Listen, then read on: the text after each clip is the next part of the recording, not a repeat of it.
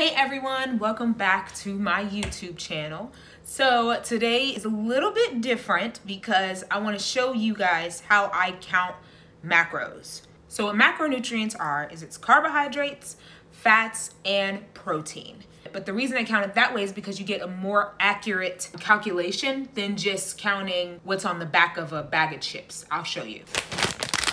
So here I have one of my husband's bag of sour cream and onion chips. And so on the back of the chip bag, it says 28 grams or 20 chips. So, and 28 grams or 20 chips would be 150 calories. And it would be 9 grams of fat, 15 grams of carbs, and then 2 grams of protein. So the reason I do what I do instead of doing the 20 chips, I count the 28 grams. So what I suggest doing is if you're interested in counting macros, the thing that is going to be your best friend with counting macros is a scale. Now this has been old faithful to me because I have used this scale since I started counting macros. This was the first scale. And honestly, I haven't changed the batteries yet. I'll put the Amazon link in the description so you can get it because I've been using this thing over a year now and I've yet to change the batteries. But if I turn it on, I can choose the unit. It's a digital scale. I can choose the unit. It's because I'm holding it. Hold on. So I can choose the unit, and then with the unit, I can change it to milliliters, ounces, or grams. And so I want to keep it at grams. What I'm going to do is I'm going to make a bowl of cereal because honestly, I really want a bowl of cereal, and I'll show you what it looks like in a sense, right? So I'm going to use a few different scenarios. So I'm going to use Reese's Puff cereal, and we're going to take a look at the contents, all right? So what I'm going to do is I'm going to measure out 1 cup as compared to 39 grams. So on the back of this nutrition label, you'll see that a serving size is 1 cup or 39 grams. The grams is on the scale, right? And then it says that 39 grams is 170, or 1 cup, it says rough measurement is 170 calories, 30 grams of carbs, 4.5 grams of fat, and 3 grams of protein. So let's see if 1 cup equals 39 grams. So I'm gonna show you what happens, why I count the actual grams instead of the measurement. So here I have a cup, and here I have my Reese's Puffs. Okay, so I'm gonna measure a cup.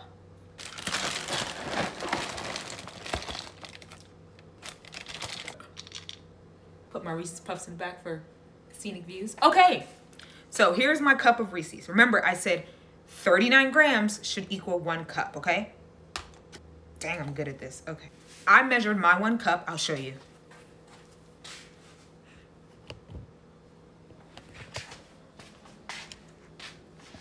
So the cup that I measured is 45 grams. So if I were to just take a measuring cup and measure that cup out, I would be a little bit over what my calories should be for that. And so I would, instead of taking the actual cup size, I would take the 39 grams or however many grams I put in. And so I would actually measure that out instead of just, hey, here's a cup, because cup measurements are subjective, right? Some people would say, well, that's a little more than a cup. Some people would say that's a perfect cup. Some people, would level it out. Some people, wouldn't level it out. And so some people would just scoop and whatever, protein is a good example. On the back of protein, it says a rounded scoop, right? And so rounded scoop is subjective, right? So my rounded scoop would probably be different than your rounded scoop. That's how I count macros. That's how I measure my food. And then what I do is I've done it before, but I'll go ahead and put in the link of this guy's name's Jordan Syatt, and he helps you count. He has this video where he helps you kind of figure out your macros. You need, this many carbs, this much protein, this many grams of fat. And he helps you figure that out. And then after you figure it out, and you have your calories and everything, and then you can just measure. Now, I will tell you that it can be time consuming.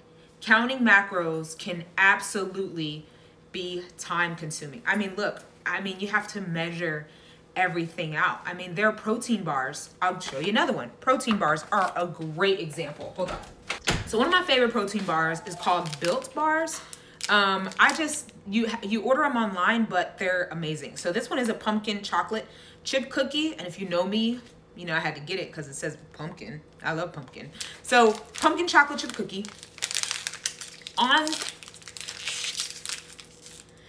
the label, it says that one bar is 49 grams, okay? One bar is supposed to be 49 grams. I'm not gonna open it. The package maybe is like less than a gram. It's maybe a gram. It's really not that heavy. So I'm actually gonna show you the differences between the protein bars. So all of the nutrition labels say the same thing, right? 49 grams. This one is 67 grams. This one is 66 grams. And this one is 51 grams. All these protein bars, even though the nutrition labels say the same thing, they all weigh different amounts. So on the back of this, you know, it says, oh, you're eating 130 calories of protein.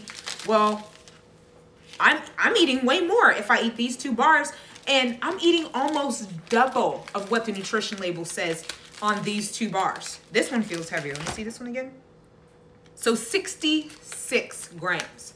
So I'm eating, almost probably a little over 1.5 protein bars. And so when I'm thinking I'm eating on the back of the nutrition label is 130 calories, I'm really eating like 190, 100, almost 200 calories of this, thinking it's 130.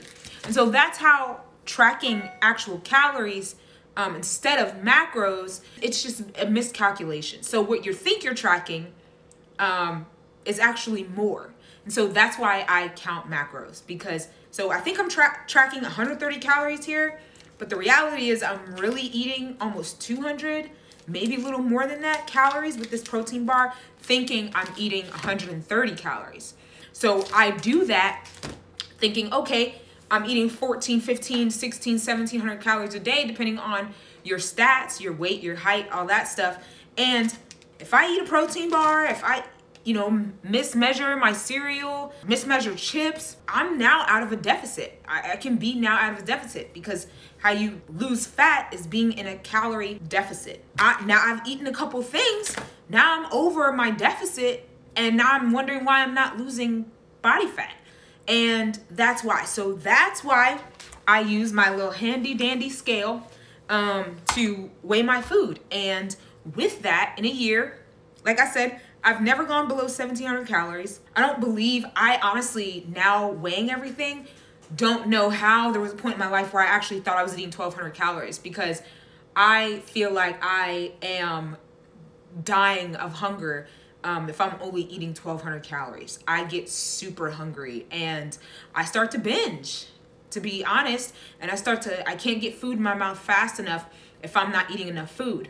And so, and with counting macros, there's gonna be times where you go out to a restaurant, and what's really cool now is so many restaurants have their nutritional values on their menus, or you can look it up online. And if you can't find it online, there's always a restaurant out there that is comparable to that. So you kind of get an idea, and that way you can kind of stay, within your calorie bank, in a sense, of how you want to spend those calories. Because it's not necessarily, oh, if I eat broccoli all day, I'm gonna lose weight, or if I eat, chicken and rice and broccoli all day, I'm gonna lose weight, because you could be overeating in that area. And while yes, you're eating things that are nutrient dense, you could be overeating and not losing that weight. Or you can still eat those things and you can fit pizza in your diet. You can fit, like me, pumpkin pie or cake in your diet, and still be able to have those things that you enjoy. And like I said before, I don't have a cheat day. I don't have a day where I cheat. If I want pizza, or if I know I'm gonna eat pizza on a Thursday, if I know I'm gonna eat pizza on a Tuesday, the rest of the day, I'll try to eat as many nutrient dense foods as I can. So, you know, for breakfast, I'll probably eat spinach and eggs. For lunch, I'll probably eat some chicken or tuna or super easy things that I can, you know, grab and eat and measure. Mainly one ingredient things, because if you're measuring food, the best thing to do is get the things that aren't as time consuming. Like if I'm eating broccoli, I can measure broccoli. If I'm eating rice, I can just measure rice. If I'm eating chicken or meat, I can just measure meat. And I don't count my spices, you know, if I'm seasoning something. And so I can eat those things, and then, okay, I've eaten, you know, 700, 800, 900 calories. And with that extra 700 or 800 calories that I have left, I know I can have 2 or 3 slices of pizza, and I'm still in a calorie deficit.